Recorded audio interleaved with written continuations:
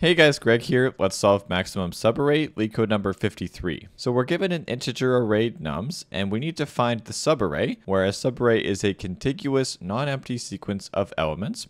So the subarray with the largest sum, and you just need to return its sum. So you don't need to return the actual subarray. So if we're given this array here, you can actually pick out this piece right here. So you'll have a 4, -1 is 3, plus 2 is 5, plus 1 is 6. That turns out to be the maximum subarray, and you just return that sum. And I don't know why they give these really silly examples. Of course, if it's just 1, the sum is going to be 1. Okay, let's say we are given this array of numbers right here, and you wanted the sum of the maximum subarray. So that is actually going to be these set of numbers right here. It's going to be 7 minus 3 is 4 plus 4 is a total of 8. Now we'll technically describe what is a bottom-up dynamic programming approach, and it's going to be constant space, but it's not really going to feel like dynamic programming at all. So it actually kind of has more of a greedy feel, to be honest, but you can really call it either one you want. Now the idea here is that we keep two variables. We have the current sum, which starts at 0. Of course, we have no sum so far. And you'd of course also want to know the max sum overall. So the best sum that we find, eventually we want that to be 8. Now your max sum, you would want to set that so far to be -infinity, because you might actually get negative values. In fact, we would right at the beginning. So if you look at the first value here, well, our current sum would go to -2. Now -2 actually is better than -infinity. So you'd set your max sum to be a little bit better, which is -2. So far our best is -2. And when we go to the next value, before we do that, hey, our current sum is negative. So this is actually less than 0, meaning that if you were to keep it in your window or your subarray here, well, that's not useful, because you would rather just have 7 on its own, which has a value of 7, than -2 plus 7 together, which would be 5. So these negative cur sums, those are never ever going to be helpful. When you see those, you would set your cur sum back to be 0, basically saying, hey, we're going to start our window fresh here and kind of forget that we've seen this stuff. Now we still have marked down that the maximum sum so far was -2, so you don't entirely forget it, but moving forward, we're not going to use it. Okay, so we look at the next value, which is 7. Okay, 7 plus our current sum of 0 is going to be 7, and 7 is definitely better than -2. That is bigger, so the max that we saw so far is 7. Now, you would want to keep this 7 because our current sum is positive, and so you'd actually kind of want to stretch this along like this. And so now our current sum is going to be 7 minus 3, which is 4. However, just because we saw a negative value, that doesn't mean we want to actually discard it. We actually need to keep it, because there's other stuff in the positives to the left of it actually making the overall sum still positive. So this 4, that is contributing. If you were to get more stuff over here, you add another 4, well, now we have 4 plus 4, which is equal to 8. And as we see here, the max sum that we see at the end would be 8.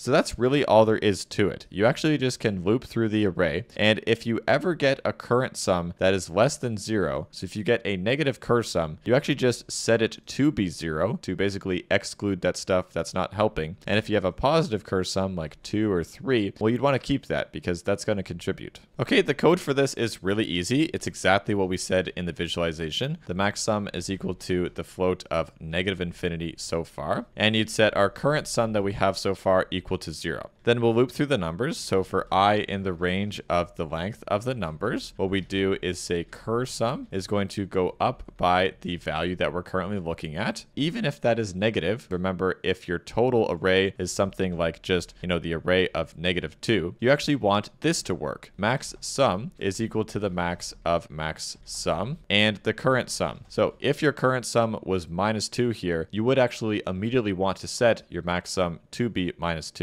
Now, importantly, after you specify your max sum here, if that current sum is less than 0, if that current sum is not helping you, you wouldn't want to keep it moving forward. So we simply just set it back to the default of current sum is equal to 0. That's all the code. It's a really easy problem if you explain it and learn it the right way. You just return your max sum that we saw. That is going to run in big O of n time, and that's actually going to have constant space as well. Okay, drop a like if this was helpful, guys. I hope it was, and have a great day. Bye-bye.